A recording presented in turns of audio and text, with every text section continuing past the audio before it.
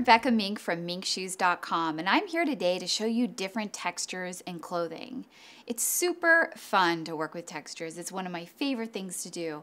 As well as work with color, you can work with texture.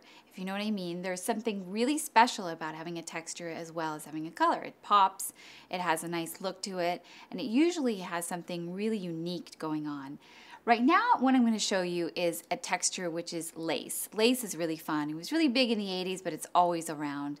So this is a really fun dress. It was made from Me and Blue, a place in Venice Beach, California, where she takes great pieces of fabrics and has really good textures and colors and turns it into this really great dress that has a really special feel to it with a lot going on, and the texture is the main reason this dress is so unique and special. I'm obviously wearing a dress myself that is got a texture of lace and different layers, and you can also go all the way and you can have something really shiny, something sewn or attached to a piece to add some more texture and some pizzazz. Thanks so much for watching. I'm Rebecca Mink from minkshoes.com.